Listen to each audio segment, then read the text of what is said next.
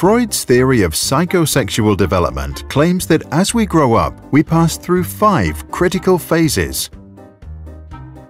Our sex drive, which Freud called the libido, focuses in a different erogenous zone at each phase. The phases are called oral, anal, phallic, latency, and genital. If our experience during any of these phases was traumatic, we might develop fixations later in life, such as neurosis, dependencies, addictions, or depression. The oral phase, age 0 to 1. In the first year of our lives, we discover the world through our oral senses. Our main pleasure comes from sucking our mother's breast or a bottle. The conflict that occurs now is the weaning from our primary caregiver.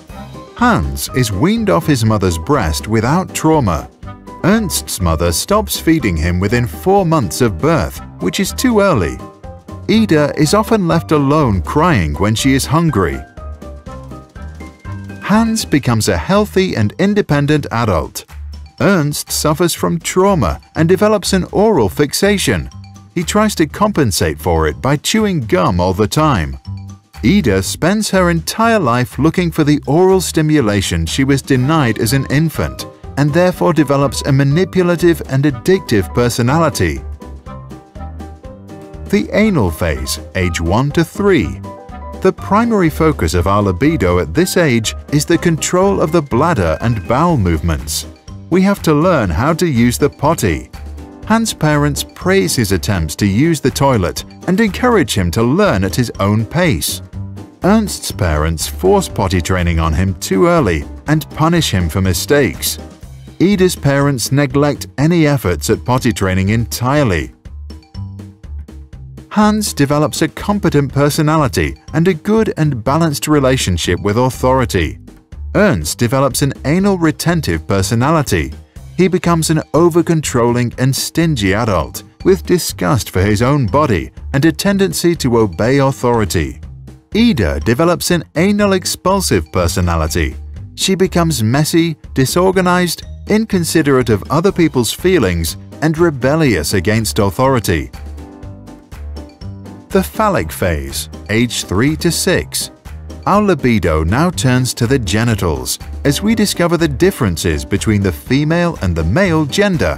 The boys' conflict in this phase occurs as a rivalry with their father, also called the Oedipus complex. Ernst and Hans desire to possess their mother and fantasize about getting rid of their father. But they know that their father is stronger and fear being punished for their desire. Freud called this castration anxiety. Ida experiences penis envy. She believes that a penis is the key to power and domination and also wants one. Hans' father was very present during that phase. Later, Hans resolves this conflict by identifying strongly with him. He learns to take on a male role. As an adult, he respects both genders. Ernst, whose father was absent during that phase, fails to develop a strong sense of manhood. He has a mother fixation and is not sure about his sexuality. He also tends to be aggressive towards women and constantly needs to compete with other men. Ida, like all women, maintains her penis envy for the rest of her life, which in her case causes an inferiority complex towards men. Latent phase, age 7 to 13. In this phase, our libido is suppressed as our sexual energy is being sublimed into developing life skills. Our superego strengthens, and we strongly identify with social values, same-sex heroes, and friends. Hans follows many hobbies. Ernst loves learning at school, and Ida makes lots of new girlfriends. There is no real conflict in this phase. All 3 of them benefit for the rest of their lives from the skills they developed during latency. The genital phase, puberty to death. Once we reach puberty, our libido starts to become active again and we develop an interest in sexual partners. Hans, Ida, and Ernst face the challenge of balancing the sexual desires of the id and the needs of the superego to obey social norms. The development of a strong ego helps to find a compromise between the two. Hans, who has experienced a childhood without much trauma, succeeds in building a strong ego. He is disciplined at work, has a loving relationship, and a fulfilled sex life. Ernst's ego is weaker than his superego. He obeys norms and authorities, and as a result, suppresses his desires, which leads to the development of perversions. Ida has a weak ego and a weak superego. Her sexual needs are more important than social norms or other people's feelings. She is egoistic and feels no guilt for breaking the law or hurting others. To understand the theory, we need to see it in the context of Freud's famous work on the unconscious. By acknowledging that we have a subconscious, he also implied that we store memories of early childhood and other experiences without even realizing it. These past experiences then unconsciously influence our behavior on a daily basis. Freud claimed that our mind operates in 3 spheres, which we can imagine as a submarine. The unconscious level operates the id.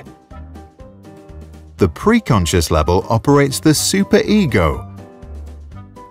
The conscious and preconscious levels operate our ego. Young children are driven by the id and demand immediate satisfaction. At around age 7, we begin to develop a superego and want to become good moral citizens and please others.